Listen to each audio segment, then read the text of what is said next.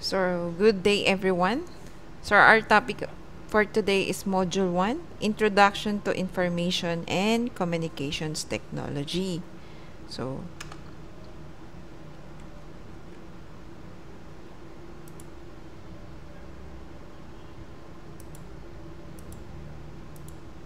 so ICT is also known as Information Communication Technology. It is important to stay updated with knowledge of the trends we are going along with it, especially given that we are dealing with gadgets, electronics tools throughout our lives. To be able to do that, we must know which specific tool to use to assist us in gathering this information. Di ba po, when you wake up in the morning, you search for your using smartphones to read your message or to read the message of the others and check for Facebook updates. Di ba po yun ang ginagawa nyo every morning? As you go out of your room, you see your father watching news from your flat screen television. You also see your younger sister watching a video she downloaded into her tablet. Your mother also, meanwhile, is preparing a meal using a recipe she just saw in YouTube. 'Di ba kapag magluluto siya, may mga tutorial on how to cook or bake something. And when you arrive in school, you see almost everyone busy with their smartphones, either playing a newly downloaded online game such as Mobile Legends, Impostor, Plants vs. Zombie, and walang kamatayang Candy Crush. Yan ang ginagawa nyo. Or updating your blogs or updating their blogs, 'di ba? Yung iba, you along with almost everyone around you. You are drawn towards thing or two in today's technological trends. It is important to stay updated palagi with the knowledge of the trends. Kung wala kasi tayong updated sa ibang mga sites or anything, especially you are dealing with gadgets and electronic tools throughout our lives. So to be able to do that, we must know which specific tool to use to assist us in gathering this information. So these tools may come as a hardware device or simply an application sitting in your desktop or laptop computers. As for software, we also need to know how to use some of the advanced applications. Since we are dealing with the most of the time either as a student or as a professional, example, you need to finish your homework using your spreadsheet, 'di ba, yung Microsoft Excel, but you are having a hard time determining the formula to use to obtain the correct result. One of the more instance is when you do your research for your thesis using online resources. However, it is already taking you hours searching for the article you need. Next is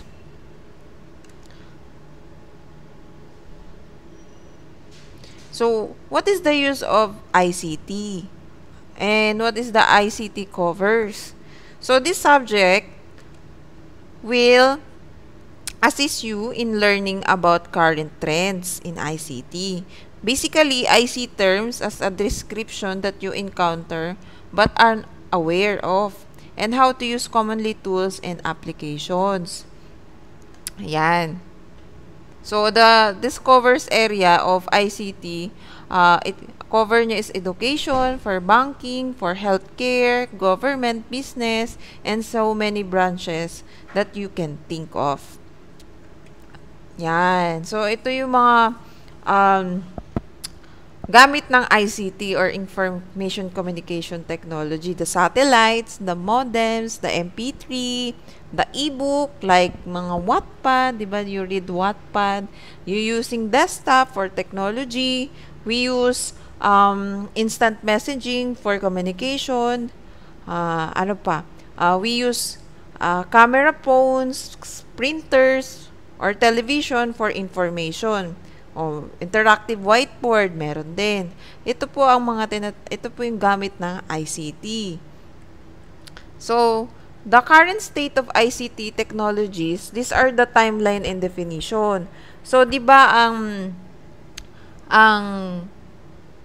World Wide Web is founded, or it was created by Tim Berners-Lee, right?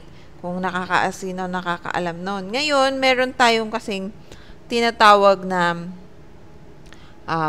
timeline of web, which is 1.0, the 2.0, and the 3.0.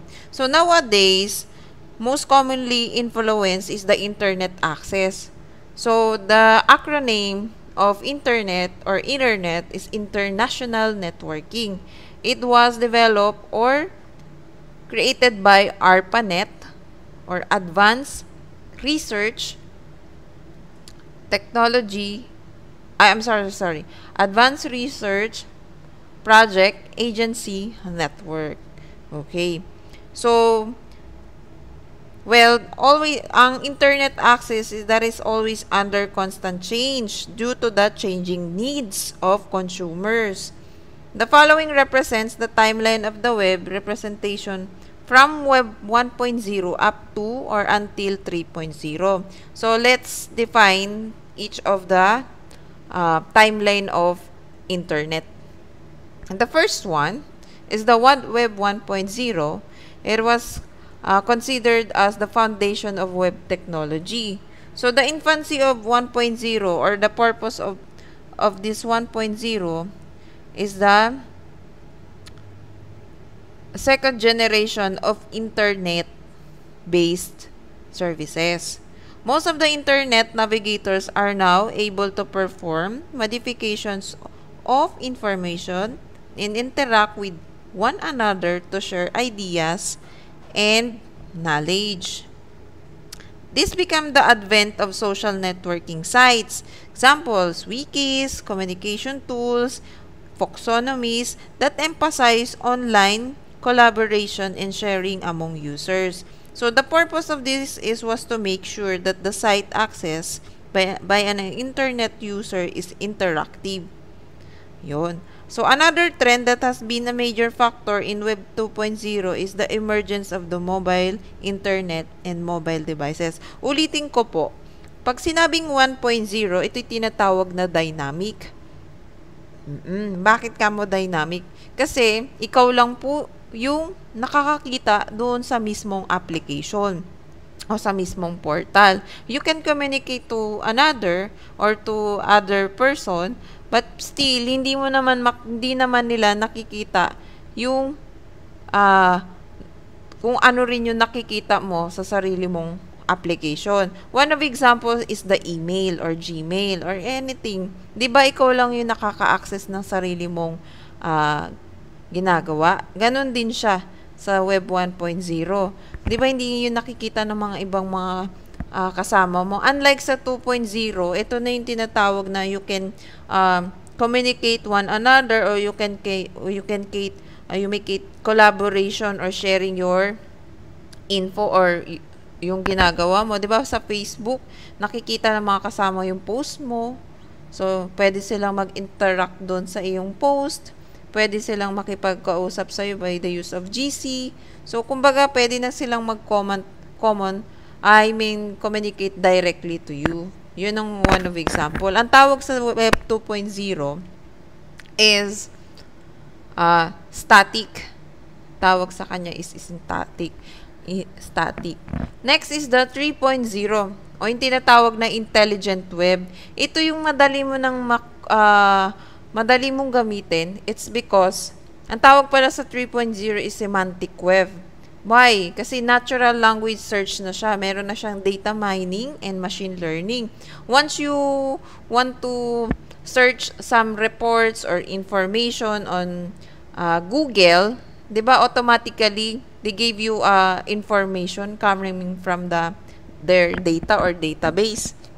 Pag sinabing database, ito yung parang cabinet nila, lahat ng info nakatago. Then, kapag sinearch ng isang user or controller, agad-agad or automatically, lalabas yung mga info or mga data na gusto mong alamin. And artificial intelligence technologies, one of example, sino ba? Si Missimi, 'di ba? Kapag meron kang sasabihin sa kanya, agad-agad sumasagot siya. Kilala niyo ba si Missimi? Yun. Ano pa yung yung bagong apps ngayon or gamit ng isang Google. Pagka tinanong mo, what is the weather for today? 'Di ba? Sumasagot din siya. Who is Pia Wurtzbach? 'Di ba? Automatic sasagot siya sa kanyang AI. Ayun 'yon. Next is yan yung example of, or I mean the data of 1.0, 2.0, and 3.0. Dati kasi ang mostly read-only web noon is the 1.0. Konti lang yung mga sites na ginawa na or pinablish at nakikita ng ibang tao.